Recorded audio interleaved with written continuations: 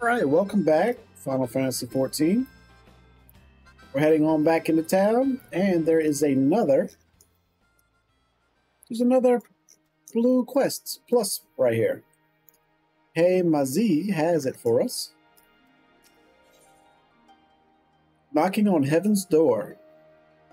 Oh, okay. And Maziz has been asked to keep an eye out for you. Okay. You're Tickman, correct? The one Rasho is looking for, if I'm not mistaken. He told me that if you showed up, I should send you to Kosai and Cirque. Why? Bugger if I know. Nobody tells me anything around here.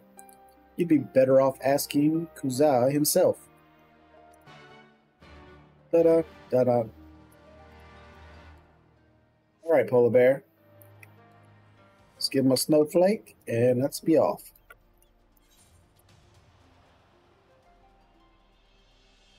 So it's all heaven on high. Well, that's where we're headed.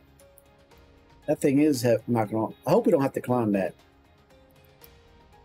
Maybe after this episode, we'll fly up to the top and look down. I wonder if we'll be able to. Ooh, one doesn't know. How long does it take to get to heaven on a flying polar bear?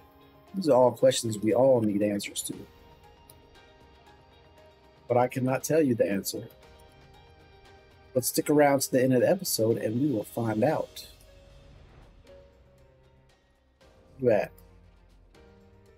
There you are.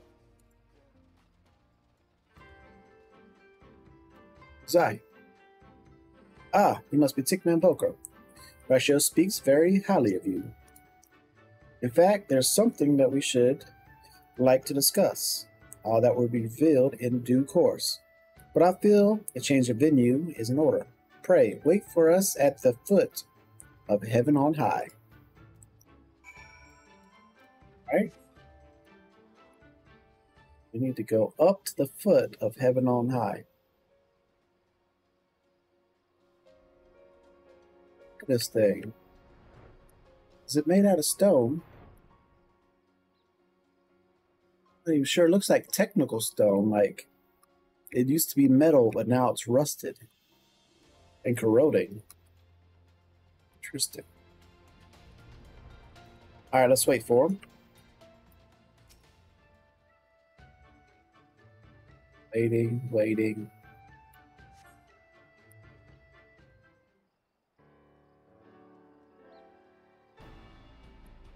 Oh, finally we can look up. This thing. I haven't been able to look straight up in forever. And you still can't see all the way up. Magnificent, is it not? But as you may have guessed, we did not call you here to admire the view. Oh, hey, fellas. Rather, we would like you to help us explore heaven on high. Perhaps it is best we explain from the beginning. Kayusu, if you would be so kind. A few nights passed while I was rearranging supplies in one of the storerooms. I happened across a trap door that I had never noticed before. Upon opening it, I found a tunnel leading underground.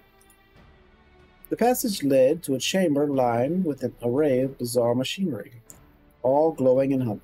Against my better judgment, I reached out and touched one of the devices, and was enveloped by a blinding light. Next thing I knew, I found myself in a series of ornate hallways, and I was not alone. There were hideous fiends with gashing fangs and grasping claws everywhere I looked. It was all I could do to run for my very life, until I chanced across a shining orb. As I approached it, I was once more blinded by light. We found him sprawled out in the hidden room below the storage shed. After he came to and shared his experience, we examined these machines he found. It turns out they are a form of a gateway that leads inside to heaven on high, and therein lies the problem. What? Being from Eorzea, you may not be aware that this tower and the island on which it stands are regarded as sacred.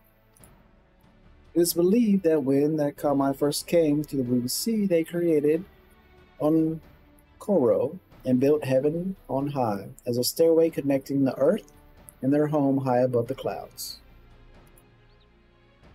The devout are loath to set foot on Koro for fear of incurring the wrath of the Kami. To enter into the tower would be an even greater blasphemy. We Confederates, on the other hand, come and go as we please. Since no one else has settled on this island, we claimed it for ourselves. It takes more than a few silly folktales to scare us, after all. But imagine what might happen if people who did set store by such tales learn we have been poking around in heavens on high. They heard we were claiming that this holy ground was in fact filled with hellish beasts. So you want me to exterminate? At best, they may never trade with us again. And the most fanatical among them might be so bold as to come here with anger in their hearts and murder in their eyes. However, we dare not ignore the threat posed by the denizens of the tower. If Eorzea could escape, what's to stop those creatures from doing the same? Therefore, I would conduct an investigation quietly. If we dedicate a large number of Confederates to storming the tower, it wouldn't be long before people started asking questions. On the other hand, few would notice the absence of an outsider such as yourself. And when the fighting starts, you alone are worth a dozen or more of my best men. One more thing. Strange magics govern the tower, suppressing the strength of all who enter. But if anyone can overcome such hindrances, it is you. For what it's worth, I shall be on hand to provide what little assistance I can. I will leave the exploration of the tower in your capable hands.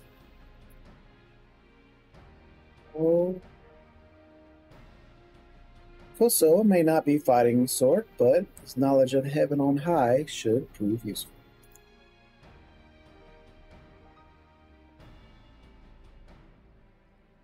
I will also be operating the teleportation device to provide entry to the tower. Thankfully, you will be much better prepared than I was to face the horrors that lurk within. When you are ready, come and find me by the storeroom. So in the original one, there's this pit where the magician sits, and you go down. I featured that in one of my things. But in this one, instead of going down to the center of the earth, you're going up. So let's speak with Konzur again.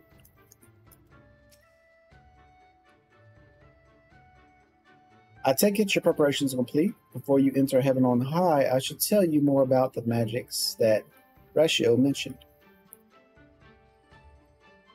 The scouts that we sent inside all claim they could feel the very ether being sapped, and that their weapons were somehow robbed of their potency. Even the most forceful blows did little more than graze their enemies. You're familiar with such a phenomenon? Yep.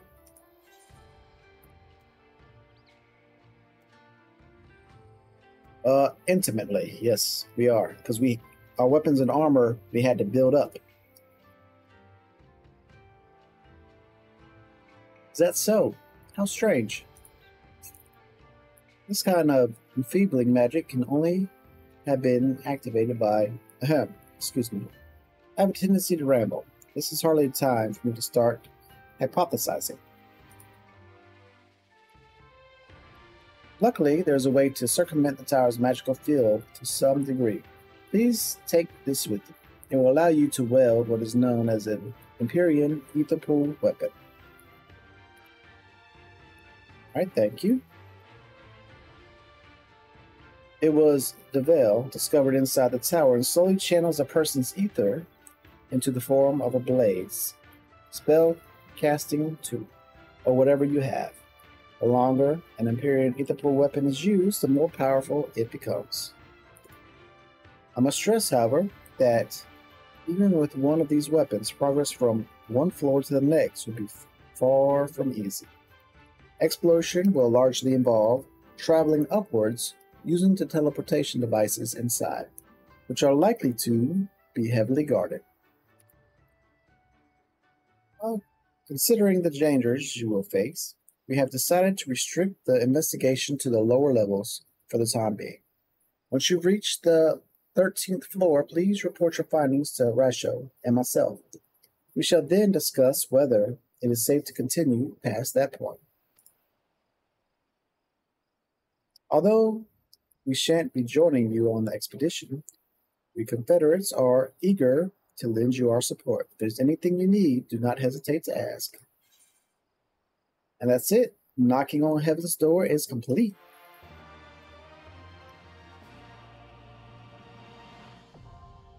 Heaven on High now accessible. You now have access to Heaven on High. You may enter solo or in a party of up to 4 players.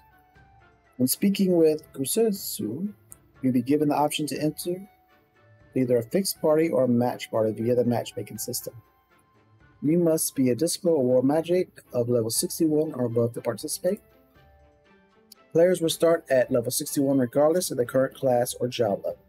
Furthermore, only Empyrean ethical arms and armor specific to Heaven on High may be used.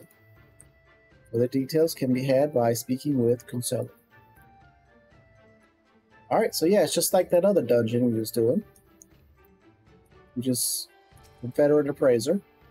Brought me sack or 2 trinkets to inspect, have you? Appraise a piece of a cursed hoard. We don't have any. What else you got? Ask about that cursed hoard. According to Kuzu, Heaven on High holds a host of magical bound treasures. Thing is, you can't even tell what's inside until you open the sack. And to do that, you have to dispel the magics that bind it. Lucky for you, I'm a dab hand when it comes to breaking enchantments. Exploring Heaven on High, players will occasionally find pieces of a cursed hoard, treasures sealed by powerful magics. You can ascertain the value of these pieces by presenting them to the Confederate Appraiser. Alright. So our strength is 0 for arm and armor. Name, Corpse Dancer, Two-Man Poker. Let's go ahead and enter. See what it's all about. You set your progress to ban your fixed party. Your scores. My scores. 0. Alright. Enter Heaven on High. Let's do slot 1.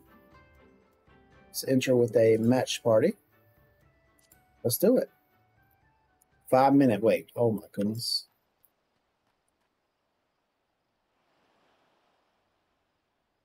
Alright, well, thanks for joining me. My name's Tick. Come on back tomorrow, and we are going to start a Heaven on High mission. Till then, y'all take care.